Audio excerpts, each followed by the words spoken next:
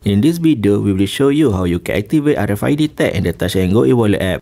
First of all, after you open the Touch and Go eWallet app, on this main page, tap on the tool button. Then tap on the RFID button.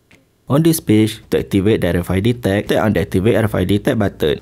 On this activation form, make sure your personal details are correct as displayed. After that, tap Next. On this page, fill in the vehicle registration number and tick on the box below as a sign of acknowledgement that you are the owner or user of the vehicle. Then tap Next. On this vehicle details page, just fill in the requested information. After that, tap the Register My Vehicle. On this page, you are also required to fill in the RFID tag number and tick on the box below as a sign of agreement with the Touch and Go terms. After that, tap Activate Now. On this page, enter the OTP number you receive. Finally, it will display your current status, whether the RFID tag has been activated or not. You can also tap on the View Status button to see the latest status of the RFID tag activation. In our experience, activation of this tag takes less than a minute.